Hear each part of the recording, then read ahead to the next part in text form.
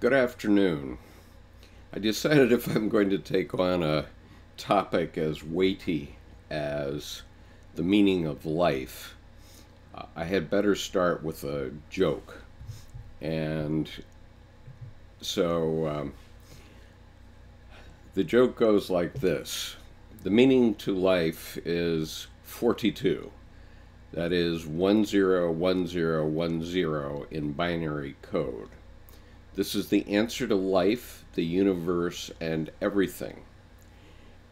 In nerd culture, the number selected by Douglas Adams in The Hitchhiker's Guide to the Galaxy, which was the result of 7.5 million years of number crunching by supercomputer Deep Thought. But by the time it got the answer, nobody knew what the question was any longer. So here's Douglas Adams sitting there as a writer and totally bemused by what happened in nerd culture from what he wrote. And I have a apropos verse from a Paul Simon song. You want to be a writer, you don't know where or when. Think it up and write it down. Use a humble pen. That's from Hurricane's Eye by Paul Simon. Douglas Adams has been quoted as saying, "It was a joke. I sat at my desk staring at the garden and thought, 42 will do. I typed it out. End of story."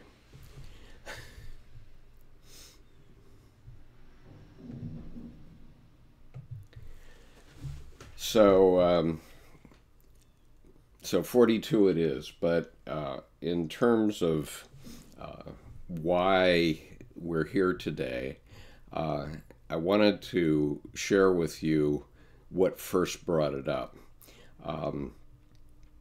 I was listening to a or a videotape on YouTube that was "Is There Meaning to Life?" Which was a convocation at Wycliffe College at the University of Toronto on January 26, 2018. And I turned it on to where Dr. Peterson was speaking, and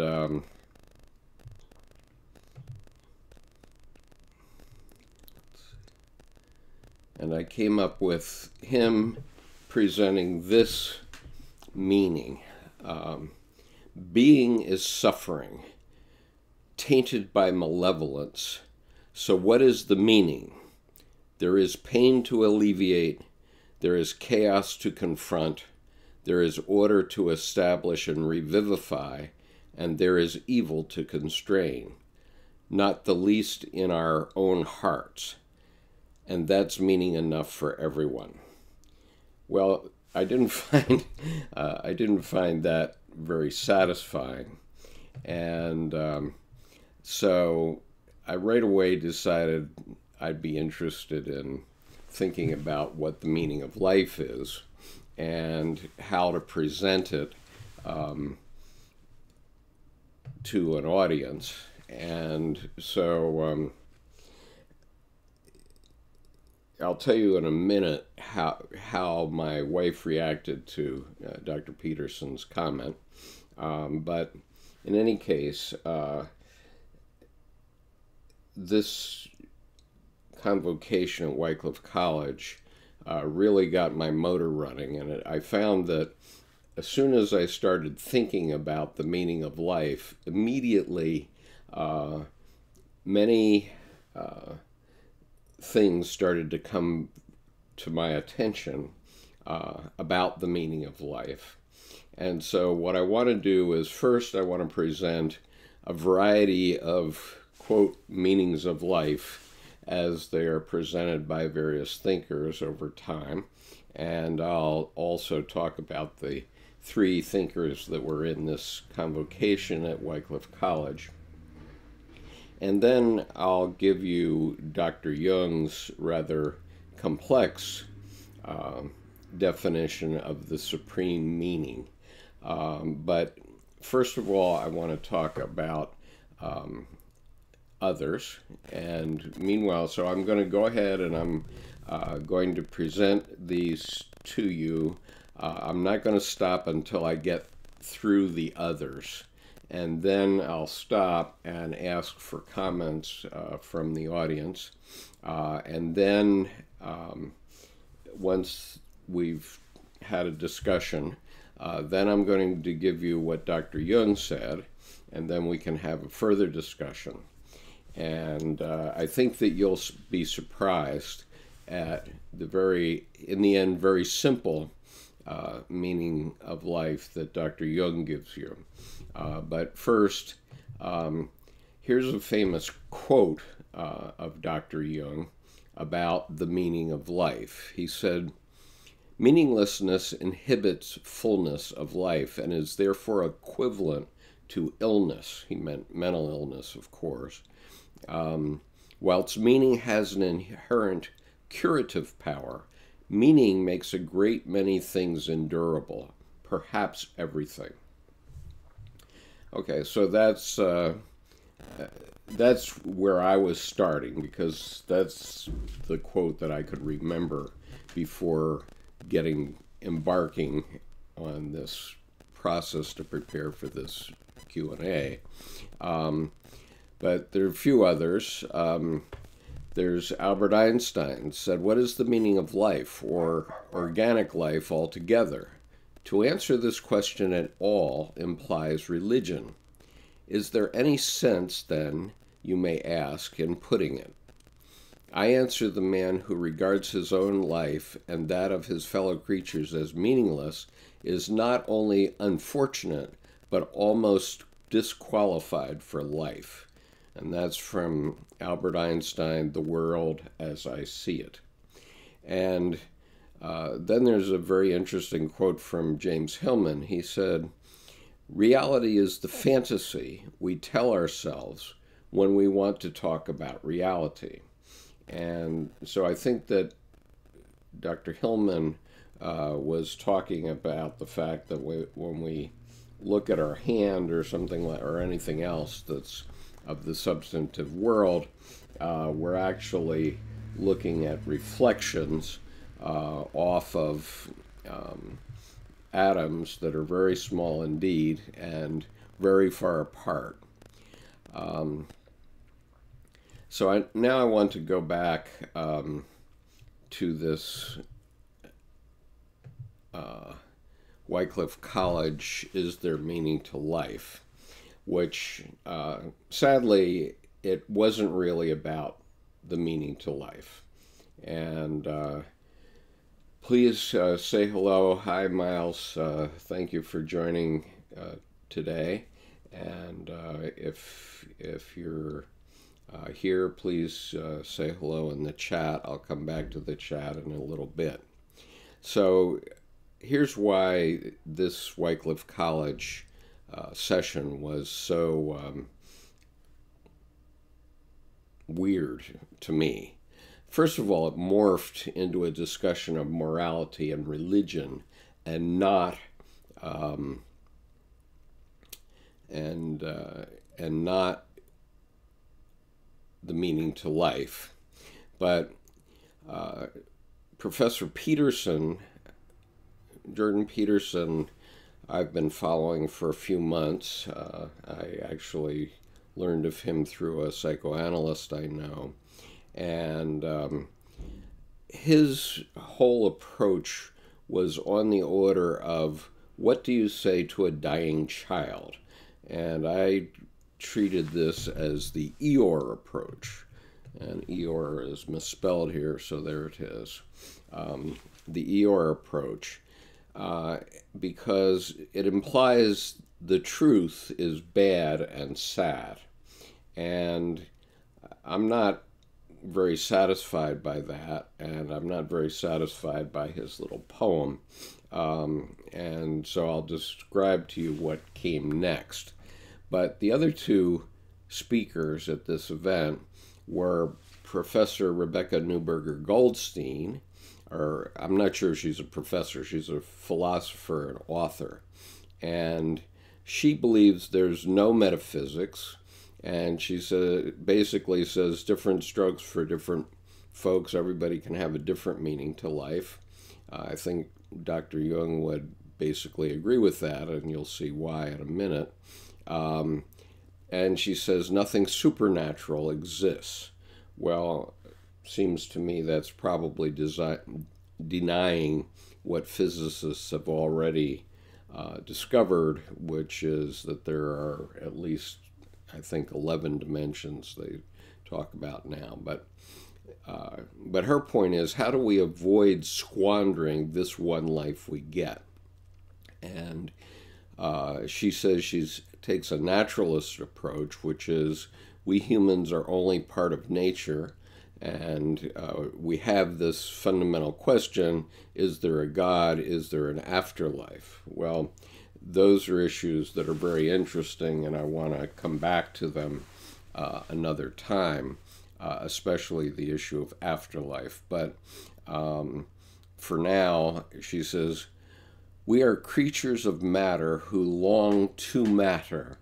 And she doesn't mean competitive matter, because she doesn't mean that the pro football player is better than the high school football player, or that the President of the United States is any better than any other citizen of the United States. So then they had he's listed as a philosopher. I don't really know him. It turns out he's more like a theologian. And his answer is simply, God is good, read the New Testament. All rational arguments are in favor of purpose, value, and significance. Okay, well, that's really great. And so at the end of this convocation, the moderator asked this question: what would you tell young people to encourage them? Okay, so Dr. Peterson came up with the Eeyore approach, it seems to me, and that was pretty sad. He says, being is suffering tainted by malevolence. So what is the meaning? There is pain to alleviate, there is chaos to confront, there is order to establish and revivify, and there is evil to constrain, not least in our own hearts. And that's meaning enough for everyone. Now, Dr. Peterson, as many of you may know, did early research on how tyrannies begin. Tyrannies like Nazi Germany and Stalin's Russia, the USSR later on.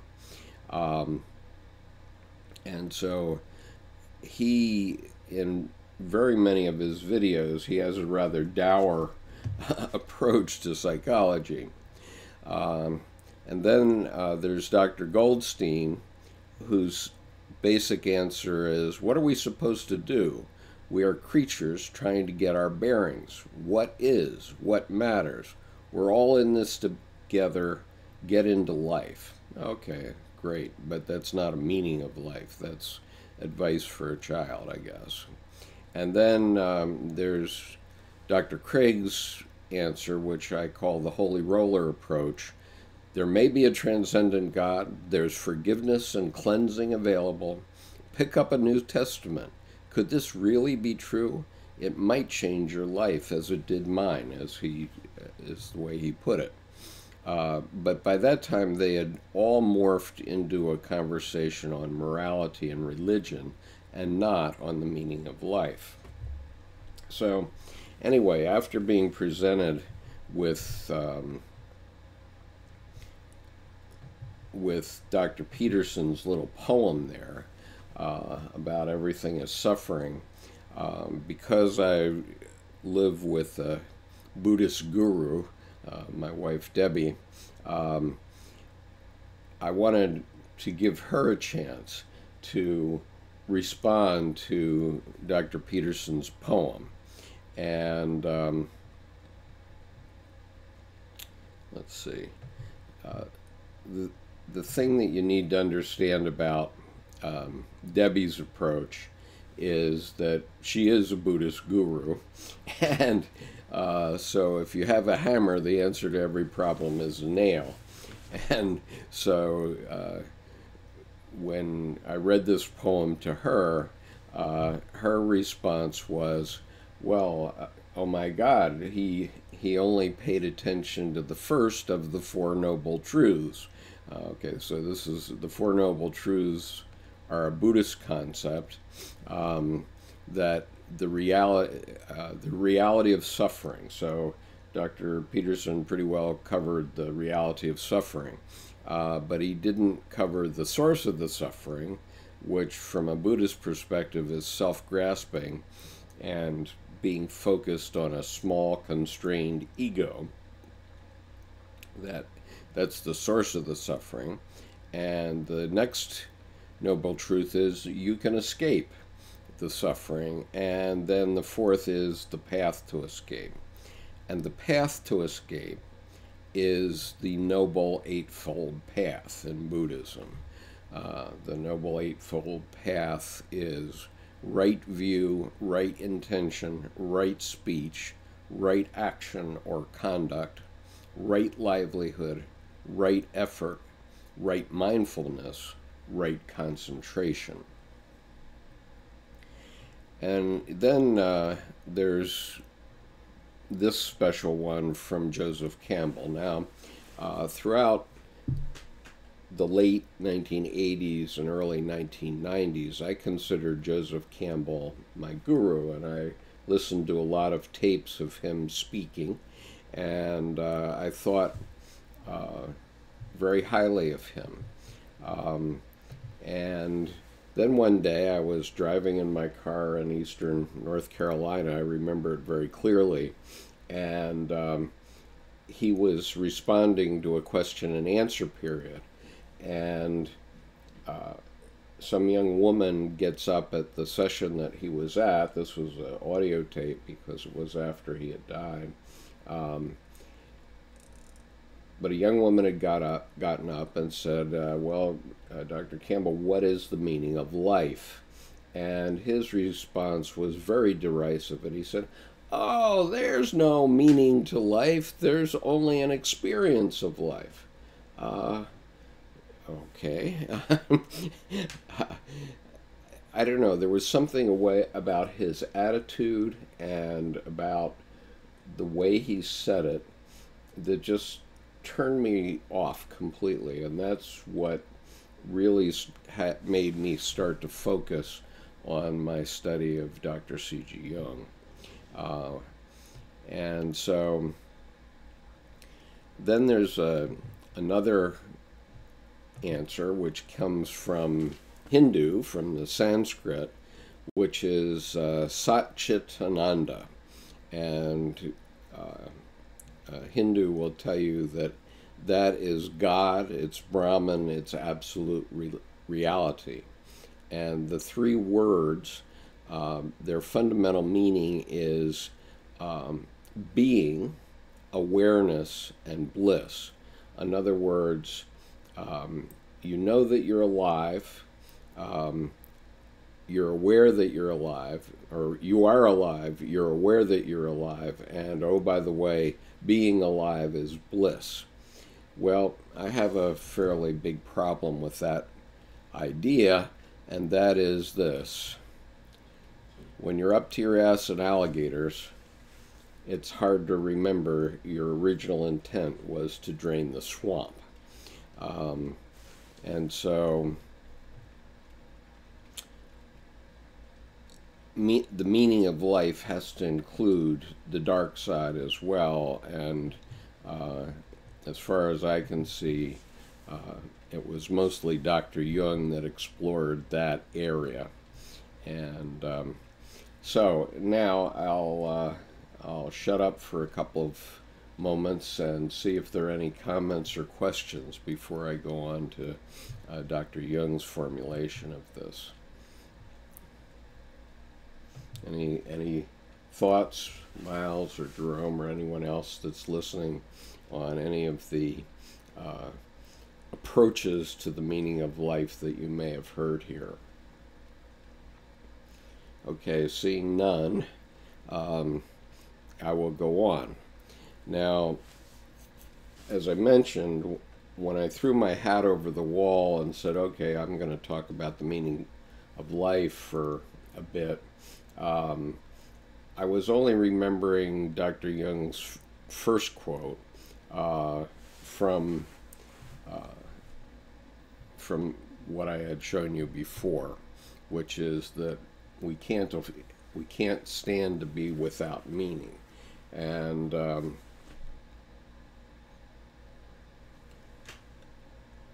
okay, Miles says I have to give you time because I've not.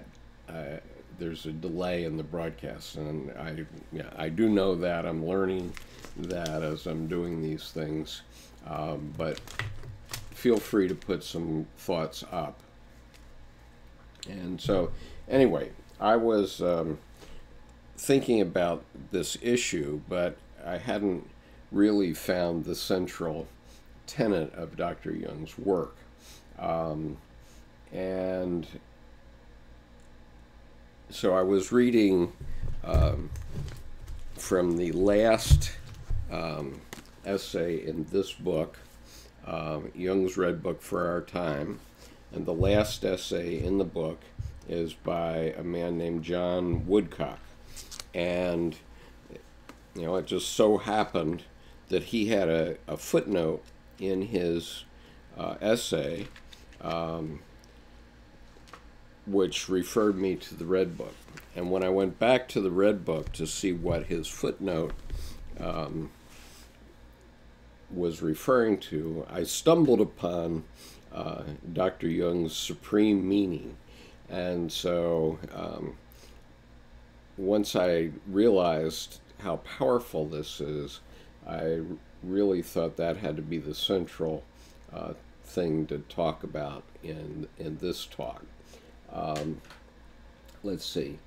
Miles says, Dr. Lane says, pick up the New Testament, but he did not warn that there are many, many faulty or purposely fraudulent translations, and likewise fraudulent pastors, parsons, ministers, and priests.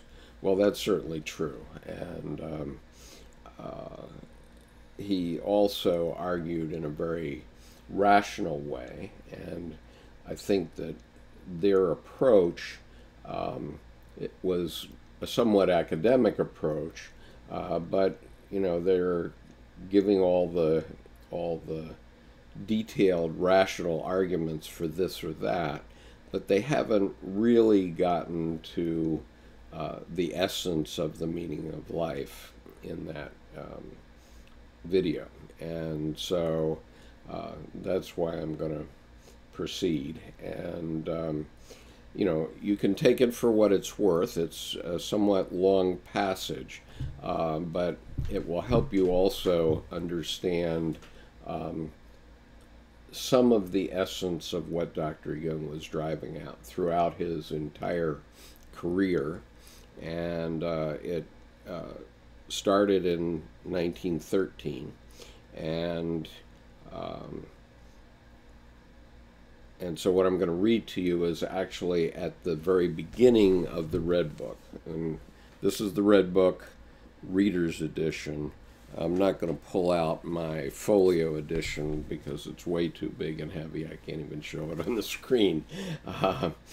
But I am going to read this to you because it is actually the very beginning of the Red Book, and what Dr. Jung was being very careful about what he was saying, and so careful that he wrote it in German calligraphy himself. And I guess I better stop for a minute and pull out the real Red Book. Okay. Because if you're not familiar with it, you need to have a sense of what I'm talking about. So there are approximately 200 pages of the Red Book, and these are huge pages that Dr. Jung himself wrote in German calligraphy. And so here is his work. Wait a minute, I got to figure out how to get this in the picture. Okay, so here's his work, and it's in German calligraphy in his own hand. And so he did all this in his own hand. He painted all the pictures and so on. And this is the Red Book. You can see how huge it is. And this was published in 2009, 48 years after Dr. Jung's death. And so most people had no idea what was there and what he had done. Okay. Let's see. Dan says, my mom's ex-husband falls under that category. Wow, wonderful pastor at church and angry 6-year-old at home. Okay. I won't comment on that, Dan. Also, the first pages of Memories, Dreams, Reflection, C.G. Jung already as a boy saw grace, whereas even his parson father was missing this meaning of life. Yes, definitely true. We'll, for purposes of this discussion, we'll leave out how he found grace, but certainly he was experiencing it through his lifetime. And ironically, his 5-year-old dream, I had a similar dream, but the opposite dream, so I don't know what that means. But anyway, and Kieran, I'm going to have to compile a list of questions for you ahead of time so I can participate in these live chats. That's very wise. Red Book is beautiful. Been wanting to shell out the money for it. Well, okay, in fairness, let's say this. Here's the reader's edition. It doesn't have any of the plates in it. So that is a shortcoming of it, but the good news about it is it's $150 cheaper than the Folio edition. And essentially all of the plates which appear in the Red Book you can find online simply by doing a search on C.G. Jung Red Book images or something like that, and you can see all the pictures that are in the Red Book. So if I do think it's valuable to have the real Red Book in your collection, but it's about $175, and so if you don't have that money, I urge you to get a copy of the Reader's Edition as a start. Jerome said, for him, an anima mundi, or the soul of the world, is thereby experienced through those objects that evoke in us a bodily shudder, arousing within us feelings of pleasure or displeasure. Yeah, I'll just say yes to that, Jerome. It's not the topic I want to discuss today, so I'm going to leave that and the discussion of anima and anima mundi for another time, but what you're saying is definitely true. And by the way, Jerome, I did have an email exchange with John Woodcock, and he sent his greetings to you. So hello from John Woodcock from Australia. I had an interchange with him on Monday. How did people know about the Red Book before it was finally released? The answer to that question is essentially no one knew about it. Only a very few very close disciples of Dr. Jung knew about it, and I think that it's fair to say that even a lot of Jungian analysts were not very conscious of it, or if they were conscious of it at all, they were, if they were conscious that it existed and was in Dr. Jung's study through most of his years in practice, over 40 years, they had no concept of its contents, really. And they had no concept of how significant it was to everything else he wrote later. And certainly, I never had any such concept. I mean, when I was drawn into Jungian studies and started my reading for many years, I never had any clue that there was even such a thing as the Red Book. And I think that's true of most laymen. There are very few laymen that would have any idea. And but when I got it, and started to read it, I said, "Oh my God, this is what happened to me when I wrote my novel." And I had had this encounter with the greater personality, and I didn't have the words for describing it at that time, and that was 16 years before the Red Book was even published. But when I got my copy of the Red Book and started to read it, I said, "Oh my God, this is exactly what happened to Dr. Jung." And I had been taken over in a very similar way.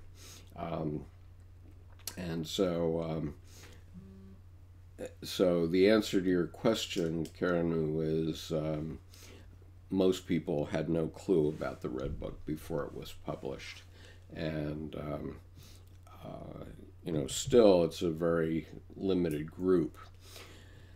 Okay, anything else before I go on with Dr. Jung's definition of the meaning of life? You'll be very surprised at what it is. But, okay, Jerome says, Hillman was addressing awe or experiencing the aesthetic in meaning. The aesthetic is meaning in life. Okay, he may have done. Certainly, Hillman was an important and profound Jungian scholar of the late 20th century and early 21st century. And he and the main editor of the Red Book, Sonu Shamdasani, did a lecture tour, which ultimately ended up as a book called Lamentations for the Dead. And it's also a worthwhile book to read. And so Hillman had serious credentials. There's a very, very powerful video. It's actually audio. There's no video, but of James Hillman doing a defense of Carl Jung in 2005. It's a 7-hour-long video, but it's really worth listening to if you have time.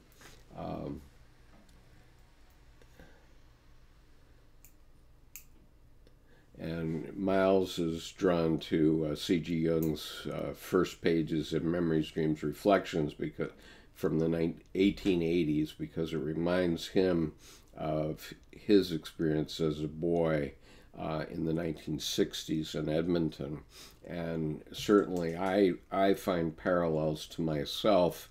I grew up in the Navy, so I lived all over the country, especially before my 12th grade year. And some of those early encounters that Dr. Jung had remind me of a time when I was in Kodiak, Alaska in the early 1950s, and also my time in a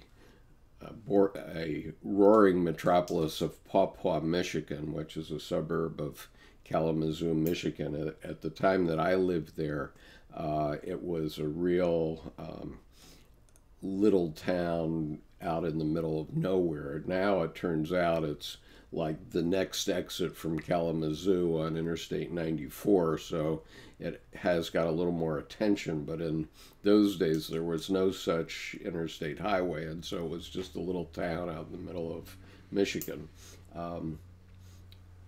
Right, and Miles says, especially the wonder of nature, trees, leaves, and sunlight. Absolutely. In fact, I'm sure, Miles, given where you live, that whenever it snows, you can look out and see a special quiet on the evergreens, maybe outside of your home. And whenever I see that, does make me emotional because it reminds me of a place that I lived in Kodiak, where we were actually living in a skid shack, a 3-room skid shack. This is a house on skids that could be pulled around, but outside that house was a little lake and evergreen trees, and obviously there was a fair amount of snow up there, and so it reminds me of those days. Bill is here. Campbell's okay. The meaning of life question is conceptual. The meaning of life is revealed in the living of life. Even to frame the question is to miss the meaning. The question chases its own tail. Bill, I want to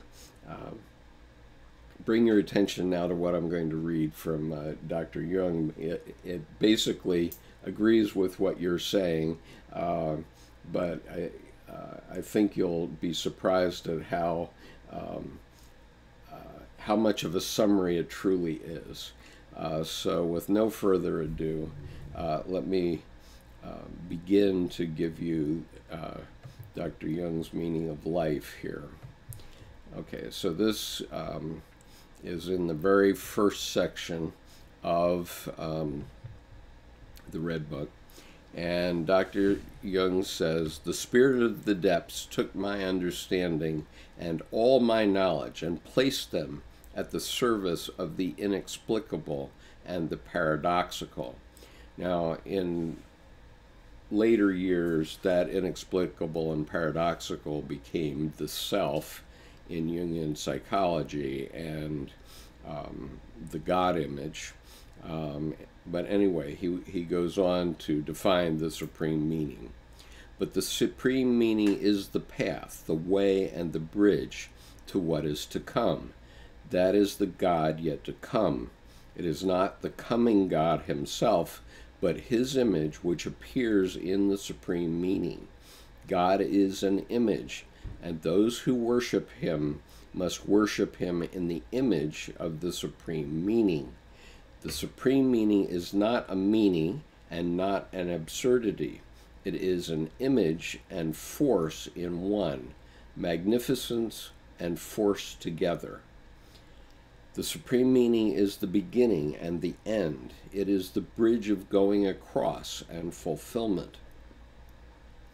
The other gods died of their temporality, yet the supreme meaning never dies. It turns into meaning and then into absurdity, and out of the fire and blood of their collision, the supreme meaning rises up, rejuvenated anew. The image of God has a shadow. The supreme meaning is real and casts a shadow. For what can be actual and corporeal and have no shadow? The shadow is nonsense. It lacks force and has no continued existence through itself, but nonsense is the inseparable and undying brother of the supreme meaning. Like plants, so men also grow, some in the light, others in the shadows. There are many who need the shadows and not the light. The image of God throws a shadow that is just as great as itself. The supreme meaning is great and small, and it is as wide as the space of the starry heaven and as narrow as the cell of the living body. Now, what is to be remembered here is that this is Dr. Jung's unconscious basically telling him this. And so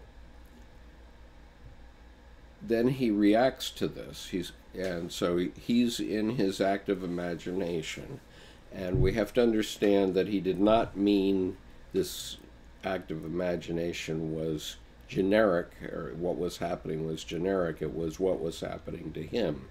And so he says, "The spirit of this time in me wanted to recognize the greatest and extent of the supreme meaning, but not its littleness. The spirit of the depths, however, conquered this arrogance, and I had to swallow the small as a means of healing the immortal in me. It completely burned up my innards, since it was inglorious and unheroic. It was even ridiculous and revolting, but the pliers of the spirit of the depths held me, and I had to drink the bitterest of all draughts. The spirit of this time tempted me with the thought that all this belongs to the shadowiness of the God image. This would be pernicious deception, since the shadow is nonsense, but the small, narrow, and banal is not nonsense, but one of both of the essences of the Godhead. I resisted recognizing that the everyday belongs to the image of the Godhead. I fled this thought. I hid myself behind the highest and coldest stars. But the spirit of the depths caught up with me, and forced the bitter drink between my lips.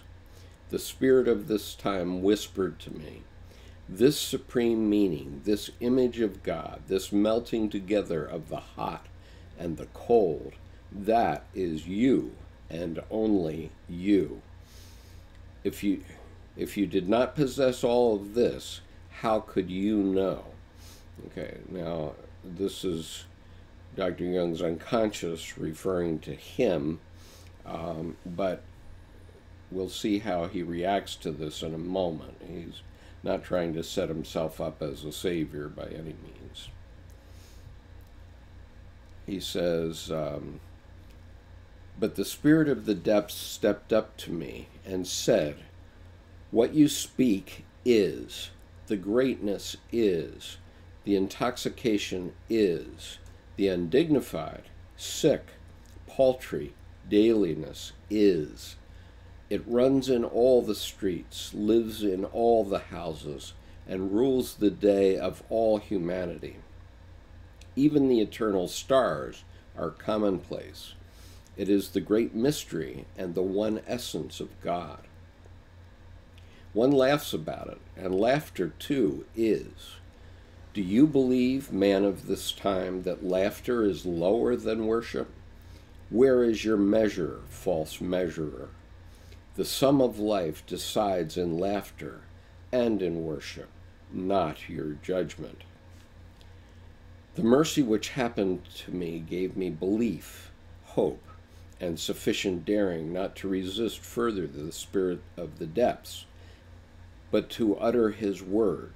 But before I could pull myself together to really do it, I needed a visible sign that would show me that the spirit of the depths in me was at the same time the ruler of the depths of world affairs.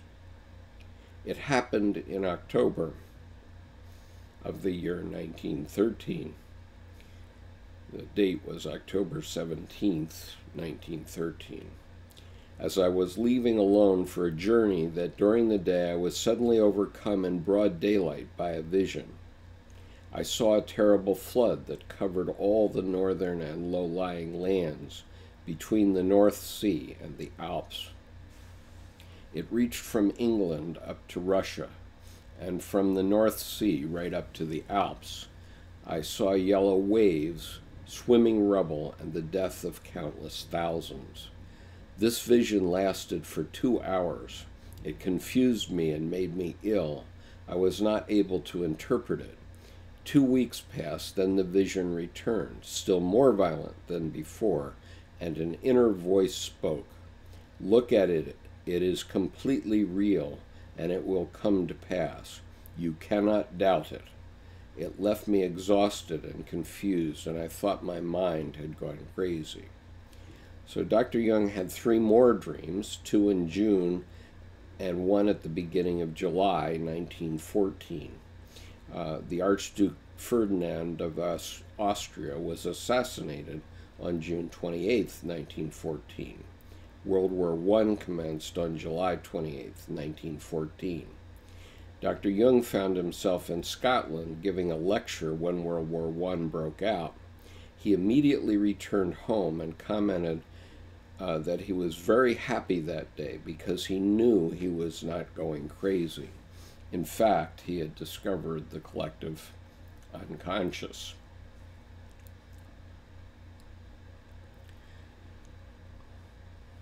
So then he goes on, and to show that he's not trying to set himself up as a messiah, he says, "Believe me, it is no teaching and no instruction that I give you. On what basis should I presume to teach you? I give you news of the way of this man, but not of your own way. My path is not your path, therefore I cannot teach you. The way is within us, not in gods, nor in teachings, nor in laws. Within us is the way, the truth, and the life. Woe betide those who live by way of examples. Life is not with them. If you live according to an example, you thus live the life of that example. But who should live your life if not yourself? So live yourselves. The signposts have fallen. Unblazed trails lie before us. Do not be greedy to gobble up the fruits of foreign fields. Do you not know that you yourselves are the fertile acre, which bears everything that avails you? Yet who today knows this? Who knows the way to the eternally fruitful climes of the soul? You seek the way through mere appearances. You study books and give ear to all kinds of opinion. But what good is all that? There is only one way, and that is your way.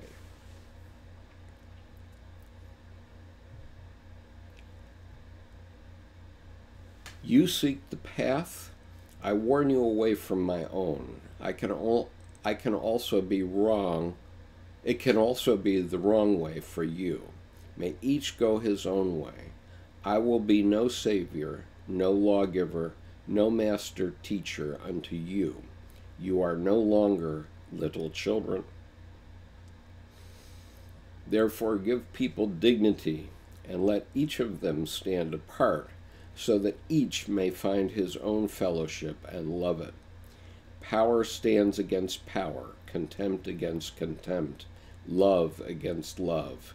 Give human dignity and trust that life will find the better way." Now there's this footnote. The draft continues, "One should not turn people into sheep, but sheep into people. The spirit of the depth demands this, who is beyond present and past. Speak and write for those who want to listen and read, but do not run after men, so that you do not soil the dignity of humanity. It is a rare good. A sad demise in dignity is better than an undignified healing. Whoever wants to be a doctor of the soul sees people as being sick. He offends human dignity. It is presumptuous to say that man is sick. Whoever wants to be the soul shepherd treats people like sheep. Who gives you the right to say that man is sick and a sheep? Give him human dignity, so that he may find his ascendancy or downfall his way."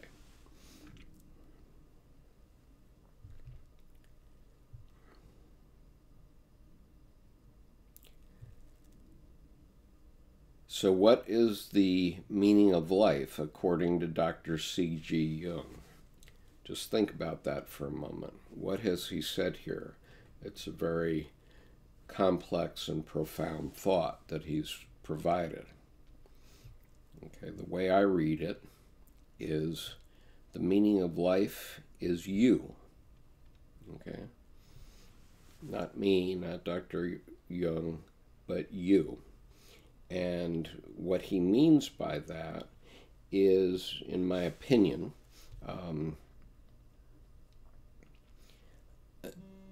let's go a little further. He says, "You are the sum of all that has come before and the bridge to what is to come." And so what he's saying is that each of us is the sum total of everything that's gone before, all the way back to even before the beginning of the earth. So the meaning of life is in every human being, and it's in every living thing, in fact. And so everything that we see in our environment that's alive is the meaning of life, and it's the sum total of everything that has come before,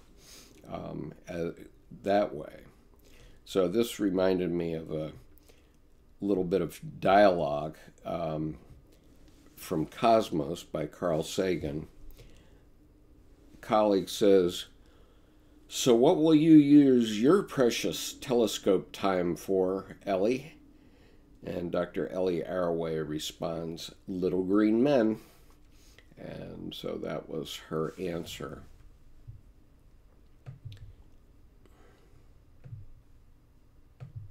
Okay, now let's have a little conversation. I see things have become interesting over here. Okay, so Miles says, "Wow, the Supreme Meaning is beautiful. I need to get those words written down." And so, Miles, these will be available to you on this video, and I will also put them in the Dropbox for today's date, 02/07/18, so that you can just download the things that I've included on this video. And if you're not a member of our Dropbox, please send me your email address to skip.conover@gmail.com, and I will add you to the Dropbox. So Miles goes on to say, "The Supreme Meaning, what is life? It is the flash of a firefly in the night. It is the breath of the buffalo in the wintertime. It is the little shadow which runs across the grass and loses itself in the sunset." Word of Chief Crowfoot of the Blackfoot Confederacy in 1877, "Spirit of this time wants to crush these words."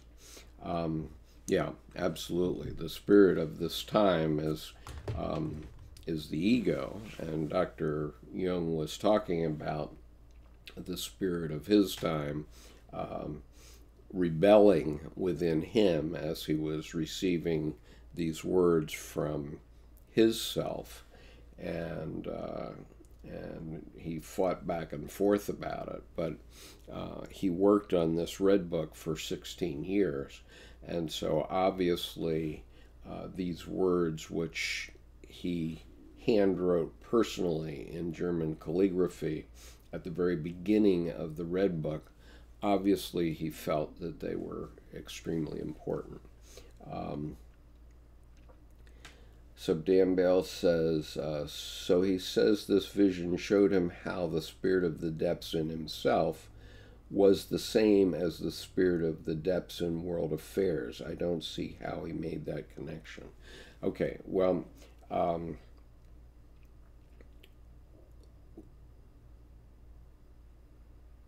what he's saying, and it's not necessarily in this passage, but what he and Dr. Freud were always saying is that dreams and visions are messages from the unconscious.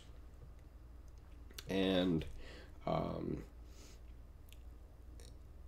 at that time, which was over 100 years ago now, they were mainly referring to the personal unconscious.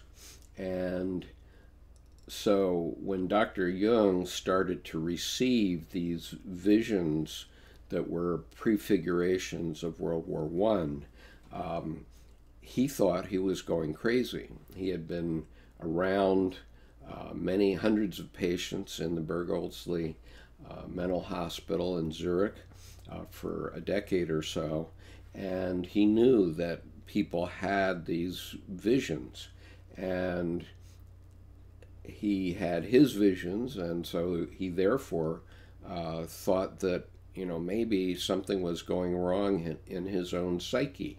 And so, and these visions came to him stronger and stronger throughout this 9-month period from October 17th, 1913 up until July of 2014. And so when World War I commenced, he was happy because he realized that he wasn't going crazy, and he realized something else was afoot. And so it was kind of in this time period, and especially in that aha moment at the outbreak of World War I, that he realized that something else was going on. It was more than just the personal unconscious that was at work. And he was once asked what his most important finding was, and he said, "Oh, that's the collective unconscious." And so this collective unconscious goes very deep. It not only includes family and nation and so on, but it involves all humanity. And the details of that are a bit beyond the scope of this discussion. We can talk about it in the future. But in terms of the meaning of life,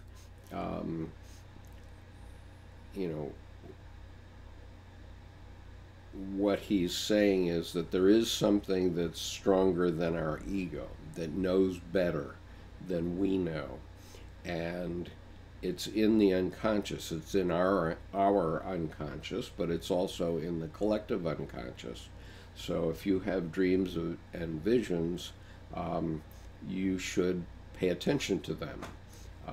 Obviously, when I had visions that were on the same order of magnitude in 1993, I did pay attention to them, but I thought I was just having a writer's creativity moment, and it was just flowing out of my unconscious, and I was just taking notes. I wasn't thinking anything up, but nonetheless, it was a very powerful experience, like this experience that Dr. Jung had. Okay, so Miles says, "I've wondered about visions out of the blue. I remember my brother telling me he wasn't going to have a long life. Indeed, he died at 36 in a small plane crash." I'm very sorry to hear that, Miles. I lost my brother at age 39, and he died from something equally unexpected, which was that he drank mountain spring water in Vail, Colorado, and got an amoebic infection, which ultimately ate his liver. So anyway, that's a long story, but in any case, we have something in common there. And I don't recall my brother ever telling me any visions, though. So Dan says, and then the question arises, what were the intentions of the unconscious when sending this premonition? Well, that's a fair question. I think it might have been a warning. If you go back to the Bible, you'll find that many of the teachings of the Bible come out of either dreams or visions. And so people are reporting dreams or visions, and God came to them in dreams, or both Mary and Joseph reported the dream of the angel coming and impregnating Mary, and so that was a dream that might have saved her life, because she had it and Joseph too had it. As a result, she didn't get stoned to death, and instead became the mother of God. And so, what can I say? But I mean, you go back to Abraham and Isaac and the story of Isaac's sacrifice, and obviously Abraham had a vision that told him to stop this human sacrifice baloney. And that had been a scourge of the ancient world, human sacrifice. And it's still a scourge of our world. We've nicened it up so that we say that we're sacrificing our sons for a war or for national defense or something like that. But nonetheless, we do sacrifice our best and our brightest sometimes. And so the point is that for Dr. Jung, as a psychiatrist, I think that this vision was telling him that there is something more than what he knew up until that time. He was still only 38 years old when this started to happen, and he was starting his midlife crisis. He was in a very emotional state because he'd broken up with Sigmund Freud, who'd been like a father figure to him. And so in that emotional state, the psyche comes through and it tells you something. And here what he says is that we should rely on nature, and the psyche is nature.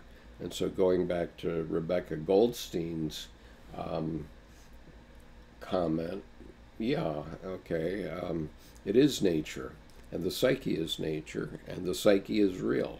Nobody can deny that, even though they don't want to give credence to it. But the fact is that the psyche is real, and if it's not real for you, then you're having no dreams.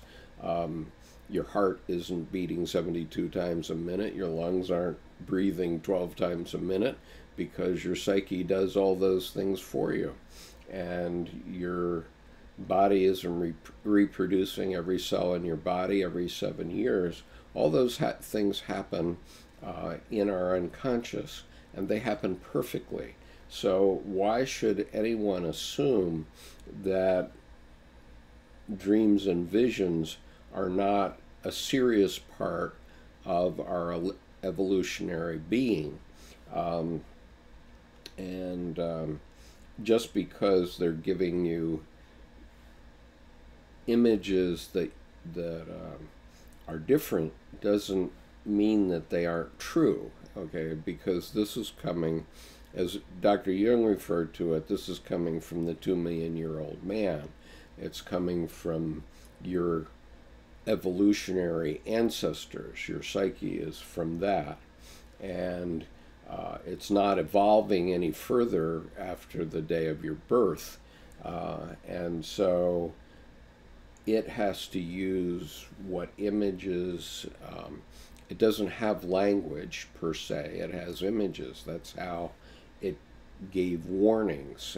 And you know, I've often told this story about how I don't need a radar detector, because every time I drive near a speed trap, I get a vision of a police car driving from right to left across in front of me.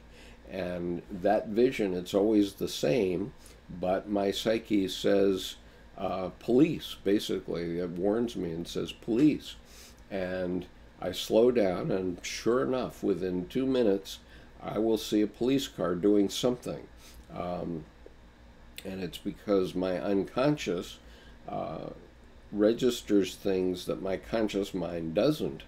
And so when it registers those things, which suggests that, you know, there's police enforcement around, boom, up in front of my eyes comes this police car. And that's the message from my 2-million-year-old man, that there is danger. I mean, maybe it's interpreting those changes that it's perceiving as danger. And, what are those things? Well, maybe ongoing traffic is changing its speed. Now, oncoming traffic is changing its speed, or it notices brake lights way up ahead of me, and so my conscious mind may be focused on the next car, or the next 3 cars in front of me, but unconsciously I might be registering a car that's a mile ahead of me and seeing a brake light there, but I'm not consciously registering it, but my unconscious is, and it's my unconscious is recognizing that as danger, and so therefore it gives me this vision. That's the way it works for me, one of the ways anyway.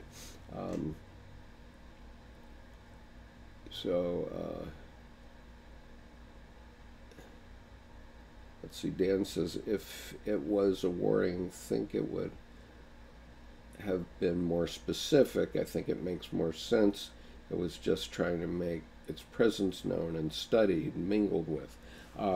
Yeah, I think that that's basically what was happening, and that Dr. Jung recognized that. I mean, obviously he was an accomplished psychiatrist by the time this Red Book period began, and so his psyche was telling him something different maybe from what your psyche would tell you based on your experience, but nonetheless it was trying to give him a message, and the message was, hey, I'm here, there's something here, pay attention, and it certainly caused him to pay attention. I mean, he later said that this was basically the prima materia of all of his other work, 20 volumes of work.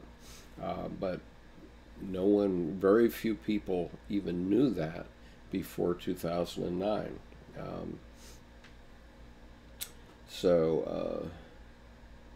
Miles says, memories, dreams, and reflections have a premonition aspect to them. Certainly, that's true. And there's certainly some comments about biblical studies and about Christianity per se there that are worth paying attention to. Miles says, I totally agreed to be skeptical about what anyone else says. We must not ever check our brain at the door. Well, absolutely. And this was his message. And interestingly, in this brief passage that I read to you, it talked about not treating people like sheep.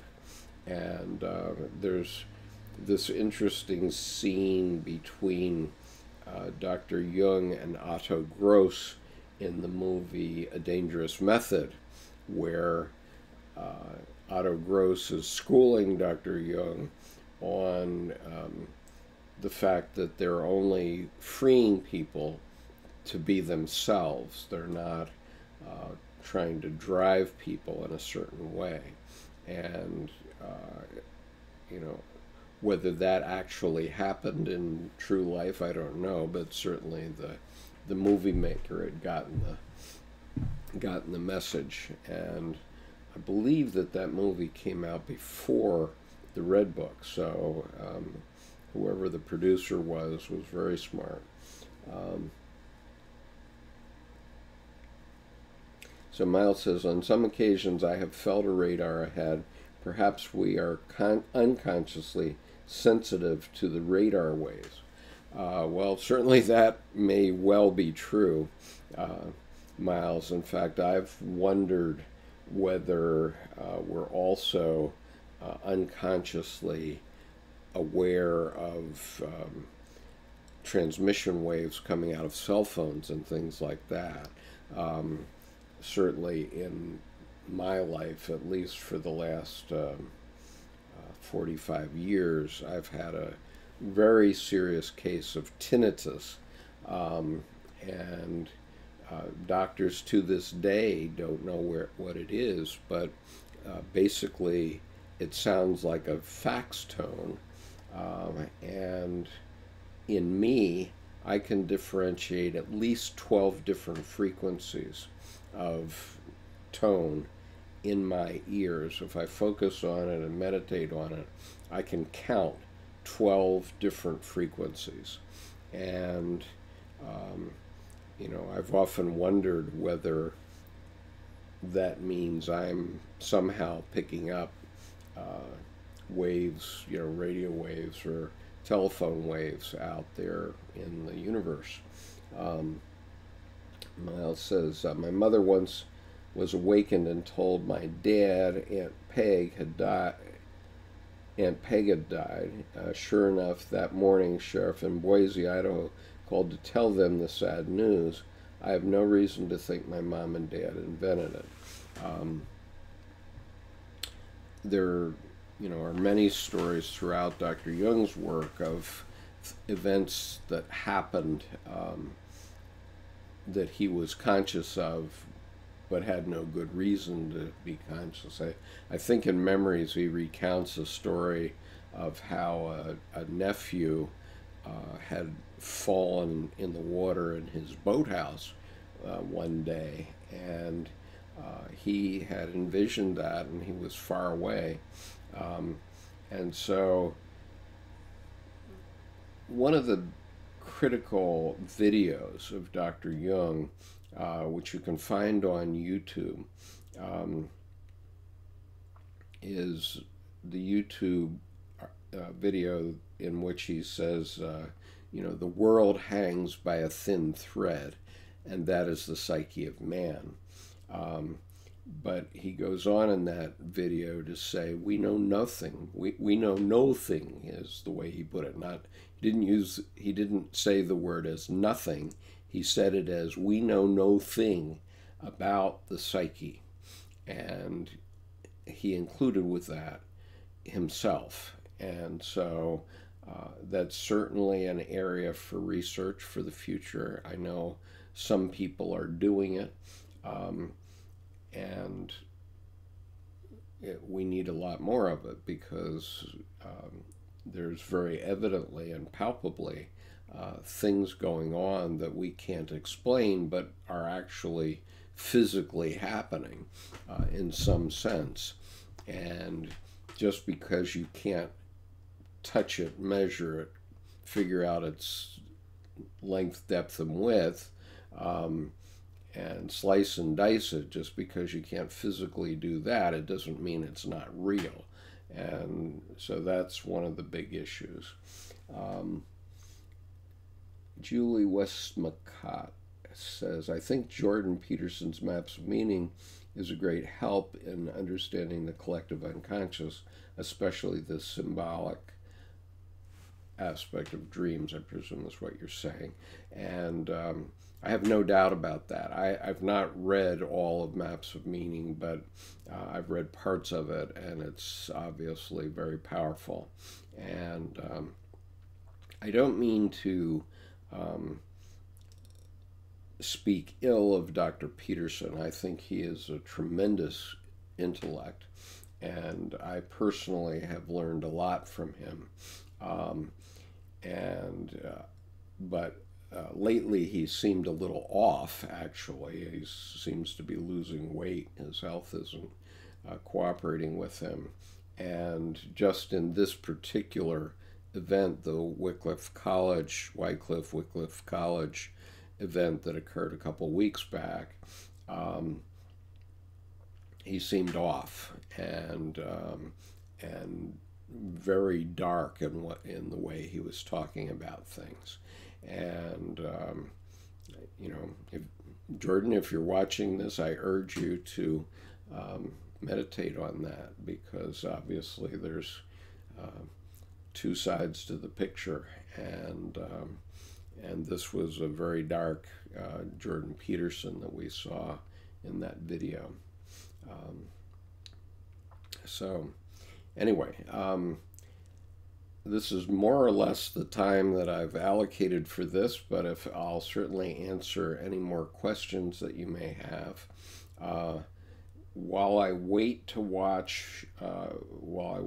live chat, because I understand there is a delay that's going out, I'm going to put up again Dr. Jung's famous quote about meaning and the need for meaning, and then if I don't see anyone asking more questions, I may terminate the broadcast at some point.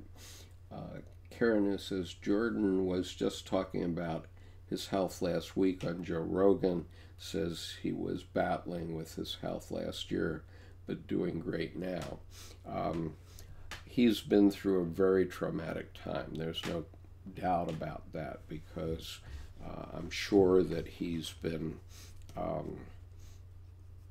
put up against the very foundations of his psyche when, you know, his tenured professorship at the University of Toronto has been threatened and so on. And so I don't think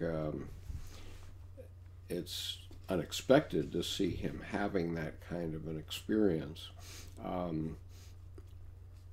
And I mean, the kind of experience that would be traumatic and therefore make him feel badly. But I mean, looking at his performance on Patreon, I think that the following that he's developed certainly has helped him, because, you know, a year and a half ago he was looking at sort of his career coming to a crashing end, and he was sticking to his guns, but he was very worried. I think now that he has such a strong following, I think he's much more confident about his life. I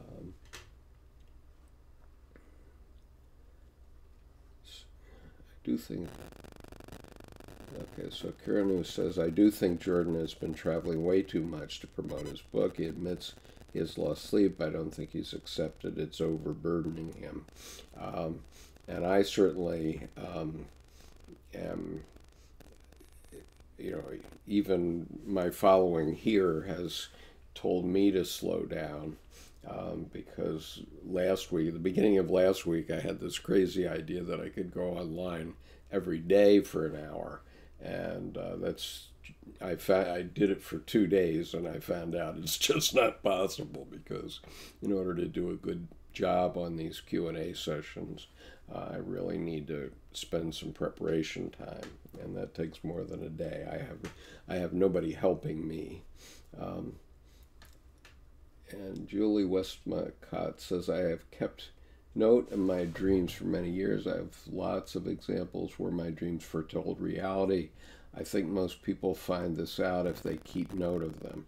I certainly agree with that, Julie. And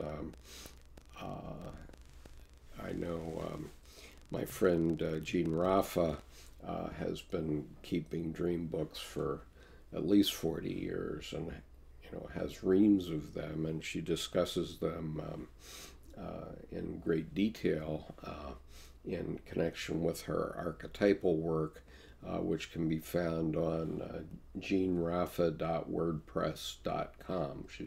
She's written an excellent, 3 excellent books, but the most recent one is called Healing the Sacred Divide, and it's worth your time. I'll just type the name of her book in here.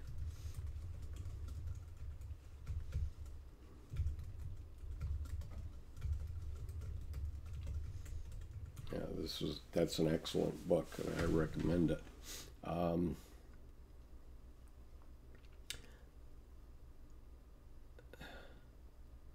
So Miles says, Jordan Peterson has been a good teacher, and we can learn even more from him from what he doesn't say.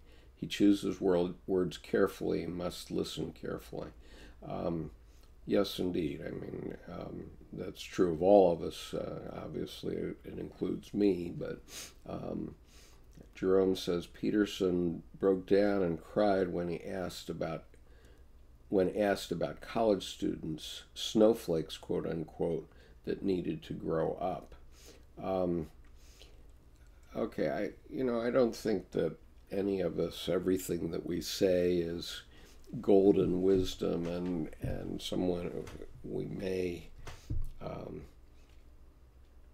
use inappropriate language from time to time. I think there's a point that we have to make that someone asked me online on one of the videos whether I thought that the idea of individuation per se should be taught in schools. And I don't think that that's the case, and I think that Dr. Jung would be very critical of that idea, because the first part of life, the time of life when you're a student and so on, is really learning how to be a mature human being. And that period really carries on into your 40s sometimes, because you're learning first your physical imperative of reproduction and the necessities around reproduction, the responsibilities of being a father or a mother, and bringing your children up to the point where they can cope on their own. But just because you've gotten to be 20 or 21 and graduated from college doesn't know you really know much. And that's why so many people have a breakdown in their late 30s and 40s, and that breakdown often leads to this individuation process and realizing the opposites. And so when that happens, you have to have developed your ego so that you can cope with it. If you haven't done that, then you're going to be in serious trouble. And so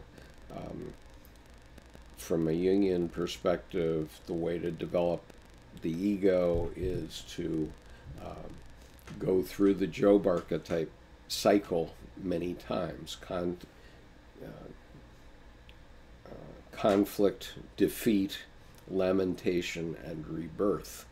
And so my simple example of that is the Voice reality program, where everybody thinks that they can be a rock singer, but most of us can't. And so the great thing about The Voice is it lets so many young people go in and contest that.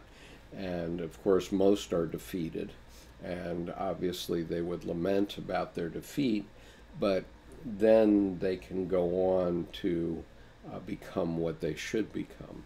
And that's the essence of the individuation process, which we're all in throughout our lifetime one way or another.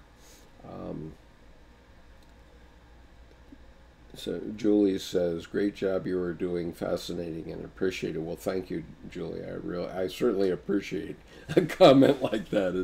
It makes it helpful for me to make it seem worthwhile to me to do it.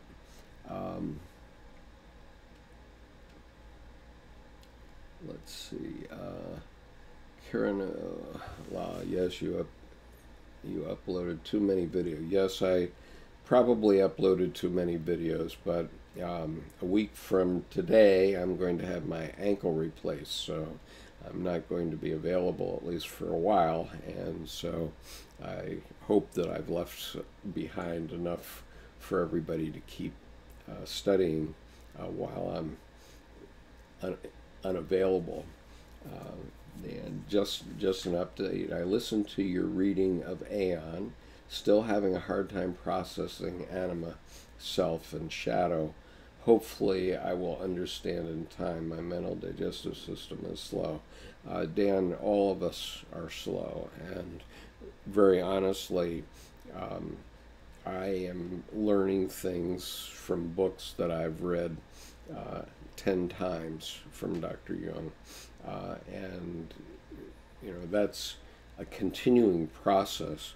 I told my reading group, my physical reading group, that Dr. Jung's process is to circumambulate the center, but by going to this reading group, we're going to go very deep. Well, we have gone very deep over the last almost 2 years now, and I think all of us have learned things that we didn't know before. I certainly have, and the members that meet with me every week have helped me enormously to develop depth in my own understanding. And I think that that's a lifetime process. And I have, as I have said a few times, I have been studying this material for 30 years, and there's plenty there to study. Let's see. Miles says, thanks. Great learning from me. Thank you, sir. Then CJ Law says, gosh, took me a while to work out where to write. It's like we are here to all write our own story, playing many roles. Yes, we have many roles, and if you do nothing else, you should write for yourself, and that's what the Red Book represents. That's what Dr. Jung was doing, and that was what he recommended for others, to write things down that you're learning. It may not be appropriate for public consumption, but he said something to the effect that if you save these things, these will become your church, and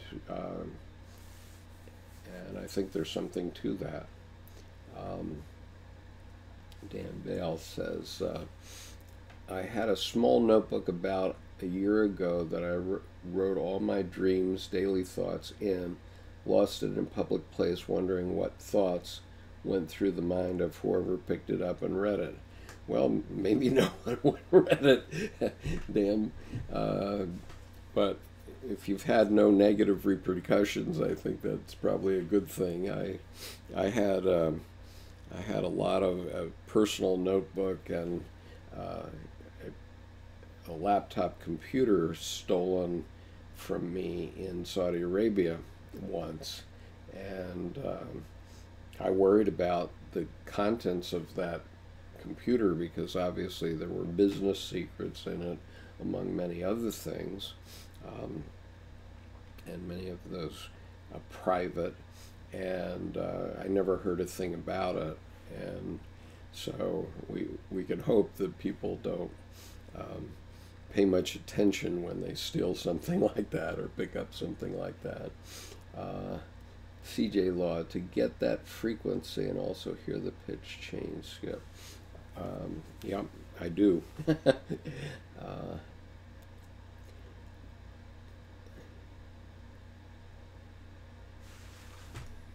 I'm sorry I don't understand Julie's comment, haha, Dad, that made me. So Miles says, Dan, who knows, it might be published someday. Yeah, it might be, and if it is, then you can try to claim it.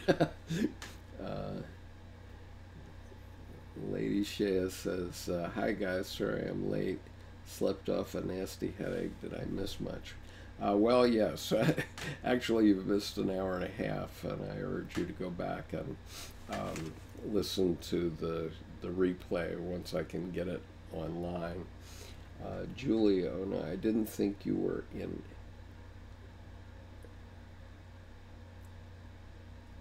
Okay, Julie was commenting on the chat on the collective unconscious. Kieran, I wish you the best in your surgery. Thank you. I appreciate that. I'm not concerned. I had my left knee replaced last summer, and I have 0 complaints. So we have total control of pain and joint replacement in the United States, at least. And I'm very confident about what will happen. I've been struggling with this ankle for 28 years. Since I broke it, it was the last thing I did in uniform in the U.S. Marines is I broke my leg. And they inserted a prosthesis in my ankle at that time, and I've managed with it for all those years, but finally it's time to get it fixed so that I can keep my aerobic health up for my later years. Let's see. So did Jordan Peterson get his self-authoring program idea from C.G. Jung? Asked Miles. I have no idea. I mean, certainly C.G. Jung was very instrumental in Dr. Peterson's thinking, but you know, whether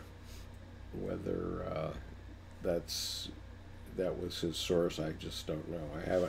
I haven't studied his self-authoring program, and obviously I'm at a different point of life than his students, and so I've pretty much done the authoring of myself at this point, except, you know, now I'm authoring it in a different way, but I haven't gone back to look at what he actually said there.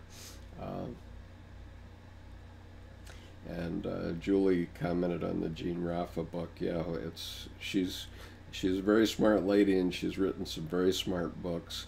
I'll tell you a story about that book. Jean is not a Jungian analyst, but I had found her a decade or so ago when I wanted to do the Archetype in Action website, and I'll just put that name in here so that you can find it. And you'll find many of her articles on that website. And that website is basically a representation of my psyche and what I was thinking since December of 2010, for what it's worth. But I had found Jean because she was writing some excellent pieces about archetype, and especially the archetypes that happen during life, the transitional archetypes that we all have to go through and we need to know about. And so I was interacting with Jean, and ironically, in all that time, we've only had one Skype call. We've exchanged email messages quite a few times, but we've only been face-to-face once. But in any case, Jean made a comment at one point that Jungian analysts don't pay attention to her. And she's since retracted that a bit, but that's what I heard her say. And one morning or one day I opened my mailbox, and there was a huge package, and it was a manuscript of Healing the Sacred Divide. And she asked me if I would read it and provide a critique of it and so on. So I read it in just a couple of days. It was a 450-page manuscript, and when I got to the end of it, it was 4 a.m. and I was dazed, and literally tears were running down my face as I read the end of her book. And I had a vision at that time, and the vision was as follows. I realized that I was a dragon, a fire-breathing dragon, and I flew over to Jean's house, which was floating in the sky, and I looked in the window on the front door, and in the front I saw Jean, and Jean was a dragon too, and she was facing away from me, but she looks back at me and sees me through the window. And she comes out and she jumps out into the sky next to me. And the two of us fly through a very dark and sort of stormy night. And we came to a silo where the golden seeds of wisdom were kept. And we landed on the top of the silo and ripped the roof off. And as we did that, a great wind came up and it blew the golden seeds of wisdom out into the universe so others could hear it. And really, ever since then, that's what I've been trying to do. I've been trying to get these pieces of wisdom out from under the Jungian analyst group, because they have a different rationale for what they're doing than what I'm doing. I've been focused more on the implications for society, whereas Jungian analysts focus on the individual for the most part.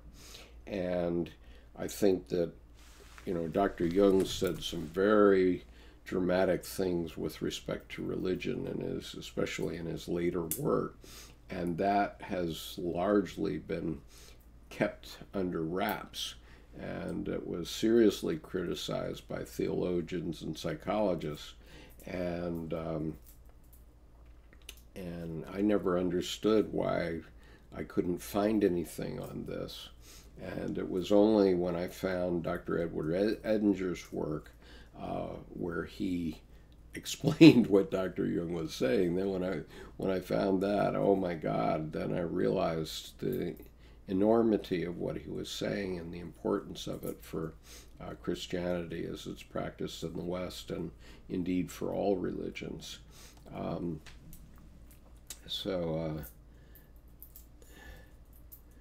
Let's see. Julie Westmont says, we also have a internal compass. Yeah, we certainly do. And let's see. Great talk motivates us all to get busy and find our own unique bridge. Kiranu, vibrant red. So Kiranu is communicating with Julie. I'll leave those out of my discussion. And Lady Shea, I realize I've arrived late and all. I've just had a strange experience today and was wondering if there's time to answer this, if Jung said anything about out-of-body experiences. Let me think about that online. I think that there's certainly, yes, certainly there was a major out-of-body experience at the time of his heart attack in 1944, and it was that experience explicitly which caused him to want to write Ion. And I think that experience is described in Memories, Dreams, Reflections. It's a very powerful vision, but I'm not going to get into it today. Miles, Dr. Jung was living by the motto, if you are not making everyone angry, you are not doing your job. Yeah, definitely so. And it goes along with my motto about never trust anyone with a clean desk. Because people with messy desks are messing around with people's lives, I'm sure. Kieran, I found an article once about Jung having a near-death experience. Not sure if it was like out of body. Yeah, it definitely was. Lady Shea has reminded me of that, and I just mentioned it.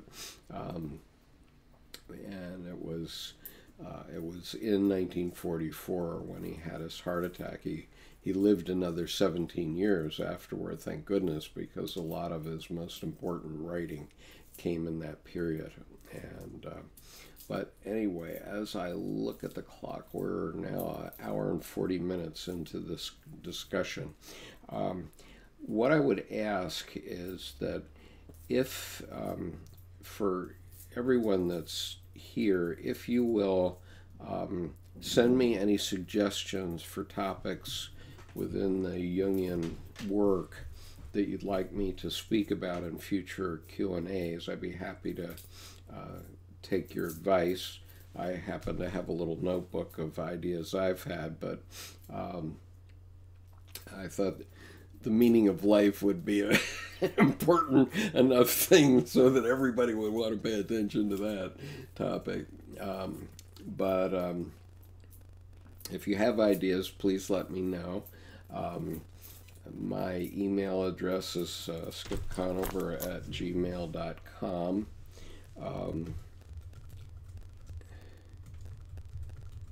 There it is.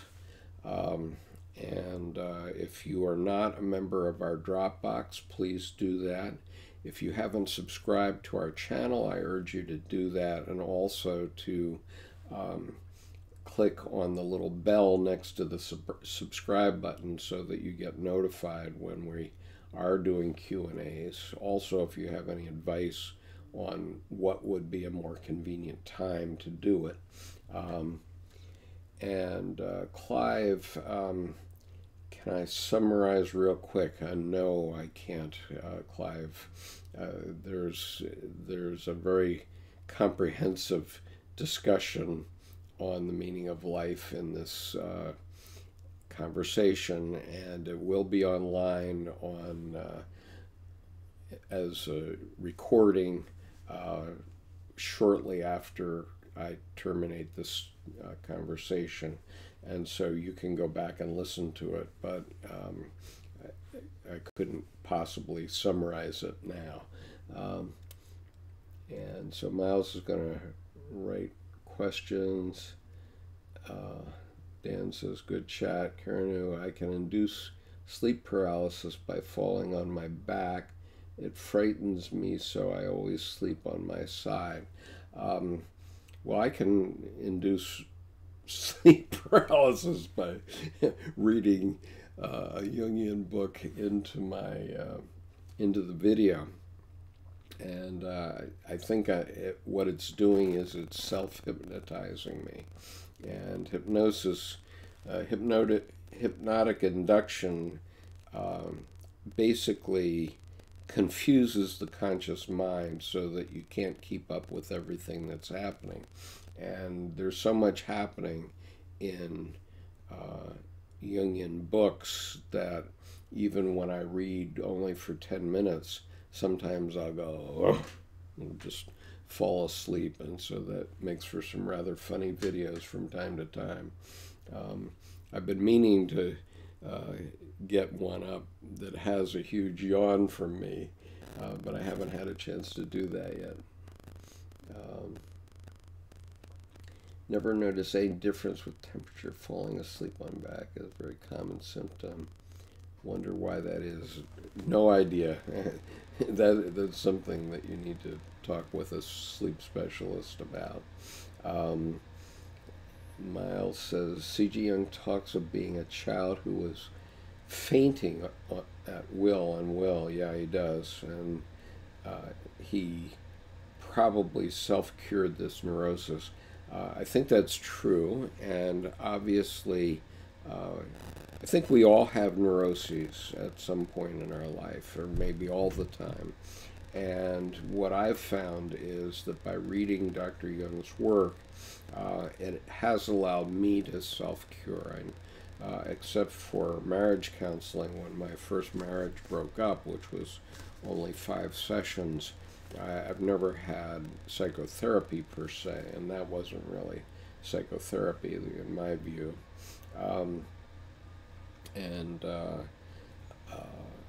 But I do think that reading Dr. Jung's work can help you straighten yourself out, and it certainly has done that for me.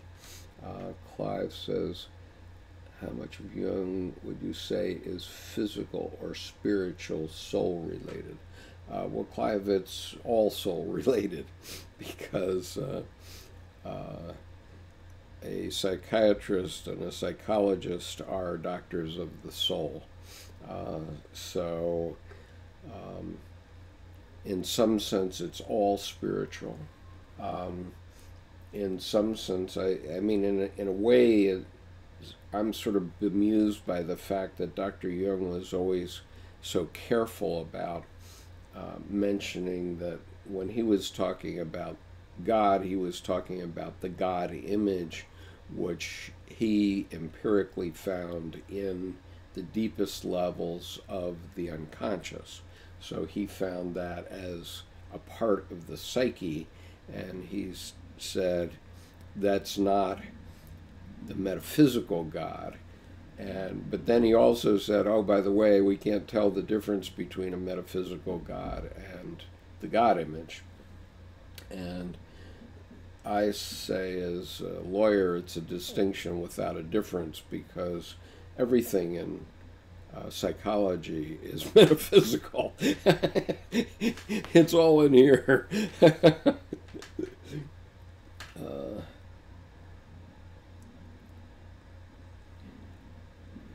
Let's see. Dan says, I don't know anybody else who experiences it. Do you ever experience visions while in that state? I probably do, because I have a very active psyche, and you know, I'm very often in deep thought, and so I may indeed be dreaming. I mean, my wife worries, but I've been known to close my eyes during a stop at a red light and have 3 different dreams in that period of time, which is maybe 5 seconds or 10 seconds. And I'm quite the phenom at my weekly meditation group. I go to a Buddhist meditation group that has 5 practicing psychotherapists as members of the group, and when we do our meditation in that group, in Tibetan Buddhist meditation, you're supposed to keep your eyes open, and I never can, and I very often fall asleep, and it's usually the best sleep that I get during the week, and I very often have 2 or 3 dreams during that period.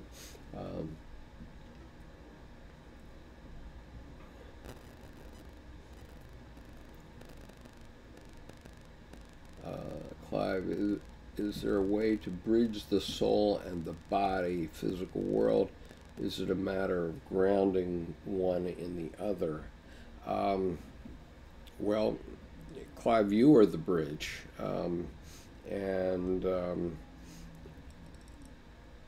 so I think you might want to think about that observation, because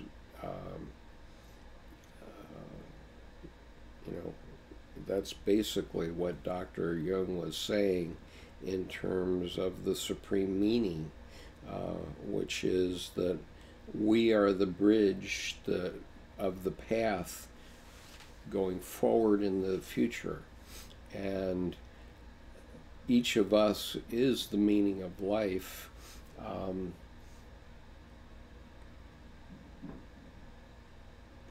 Each of us is the meaning of life at this point in time, and so, you know, I don't know where we're going, but we're going. I guess that's the phrase that I want.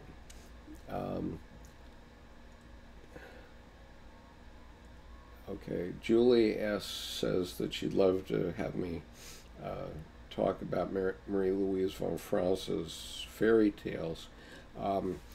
I'm certainly happy to do that. The one book of hers that I've read cover to cover is The Grail Legend, which she wrote with Emma Jung, and I do have her book Interpretation of Fairy Tales, which I haven't yet read, and I hope to have time. Probably I'll have some time during my convalescence starting next week. How would I characterize, Clive asks, how would you characterize choice or free will?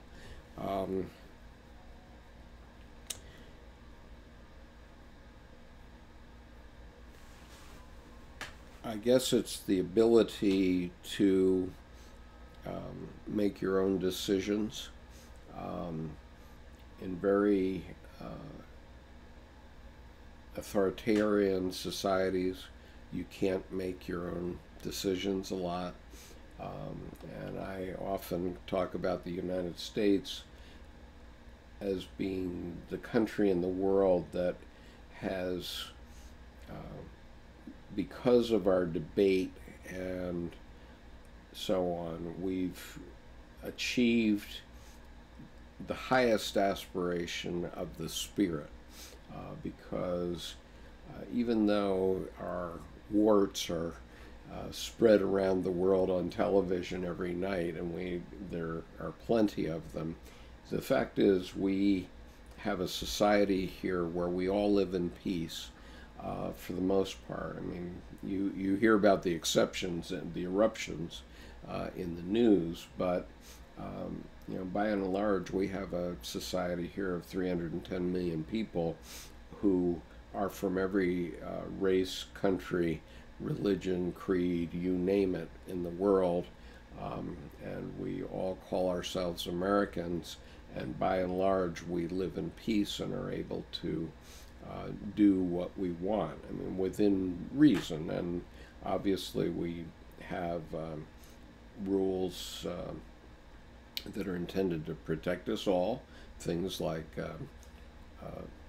speed laws and how the traffic system works and so on. So you can't have total free will, but there's a trade-off. It's a middle way. There's not a central answer, and which reminds me of a question that I was asked, I think by Miles perhaps, where he asked me about Miles, I apologize for sharing this with the group, but I think you'll approve. Miles asked me about this diagram, which appears in Edward Edinger's book, The Ion Lectures, and he asked me whether, as you go deeper and deeper toward the self, does that get you to truth, or the ultimate truth? I think that was your question. And the problem is that if you don't have any shadow, and you go to this singularity, as I think Miles put it, then you also don't have anything. And so there has to be a middle way between the ego and the self. The Buddhists want to go directly to the self through meditation, and that hasn't worked very well for them, in my view, because they have abject poverty and they're dominated by the Chinese. And so going to the self end of the spectrum, from a spiritual point of view, isn't a good way to live. It means you can cope, maybe, but it doesn't mean it's a good way to live in the 21st century, in my view. But that's just me yakking here.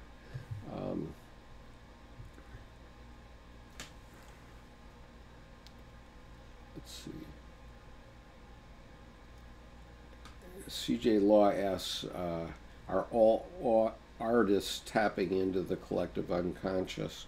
Well, I don't know if I would say all, and it depends on your definition of artist. But if they're truly artists, then yes, I think that they are.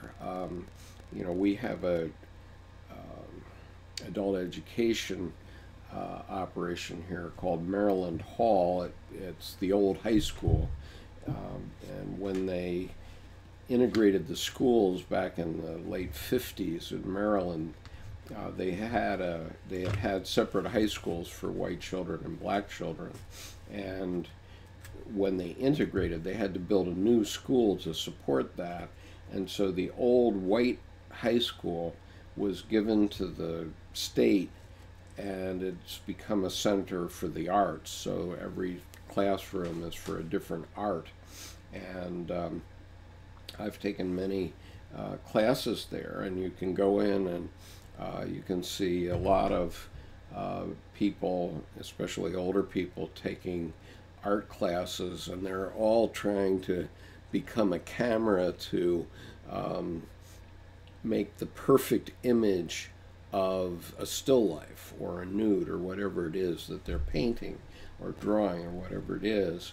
And that's not the point, because we have cameras for that now. We don't need people, with the exception of trompe l'oeil people who are painters who can fool the eye and make you think you're actually looking at a scene. There are painters that are that good and that detailed, and you don't even think you're looking at a photograph. You think you're looking at the actual scene with trompe l'oeil. But aside from that, there's no point in trying to paint a picture of something that you could just as well take a photograph of. But what you need to do as an artist, in my view, is find out what's coming from the unconscious, and whether it's your personal unconscious or the collective unconscious, I couldn't say, but that's where it needs to come from. And if you do that, then it's real art. And I've discussed in my group a few times where in one class I was taking, the teacher would come up behind me and say, "No, you have to do it this way." And I said, "No, I don't." That's the way she does it, but that isn't my way. And this is the type of freedom that Dr. Jung and Otto Gross were talking about, where you can't have culture telling you that if you're going to do a portrait of someone, it has to be done in this way. Okay, that's very destructive, because that isn't my objective. Okay, and sometime in the future I might show you one of my self-portraits, which contains within it everything I have to say about the Vietnam War, but not today.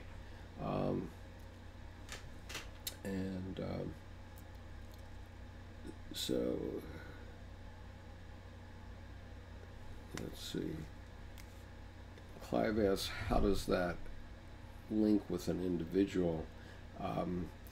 In the end, you just have to feel it, Clive, because like anything, and I do agree with Dr. Goldstein about this from the Wycliffe College Convocation, you have to get out into life.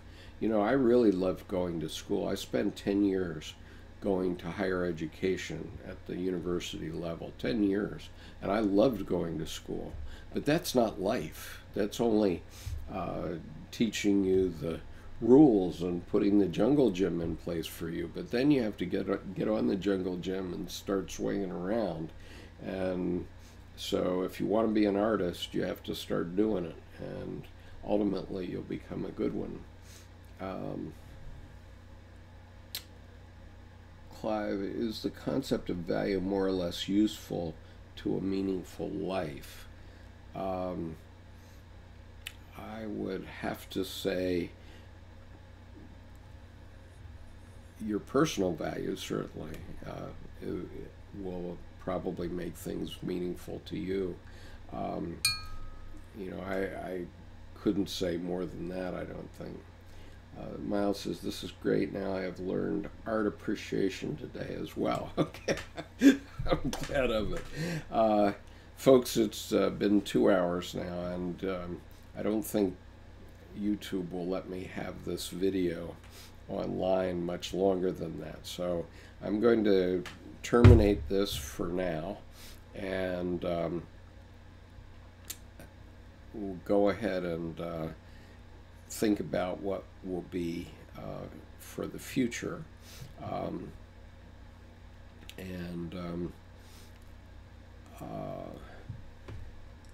You know, I'll try to do at least one more Q&A session before my surgery a week from today. It may not be until Monday or something. But in any case, let me leave you with this famous quote of Dr. Jung, and thank you all for your good wishes about my recovery. I appreciate that very much, and I'll do my best to be with you as soon as possible. There will probably be limitations on how long I can stay online, considering that I'll have to keep my foot raised for 6 weeks, so I don't know how long I'll be able to sit at the computer, but in any case, I'll leave you with these words, and thank you for joining me today. Here are Dr. Jung's words from his famous quote.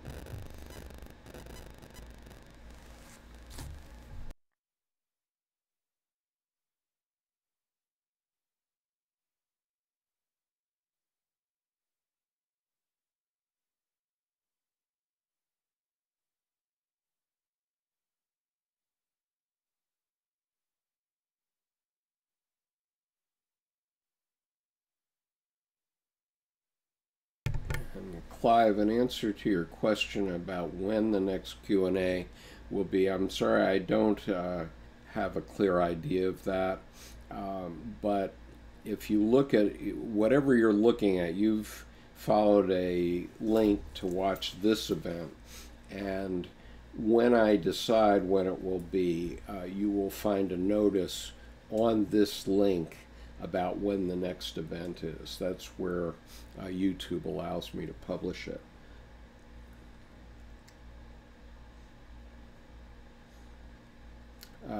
Lady Shea, you said that quote brought tears to my eyes. Which quote are we talking about? You're talking about this quote that's on the screen now?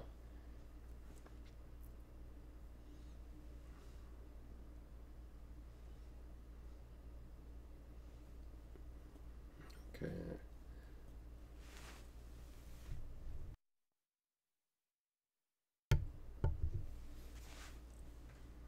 Ah, yes, okay. Well, there are more quotes at the earlier part of this video, but you'll have to watch those. And so thank you everyone for joining me. I very much appreciate your participation in this discussion. Thank you. Bye-bye.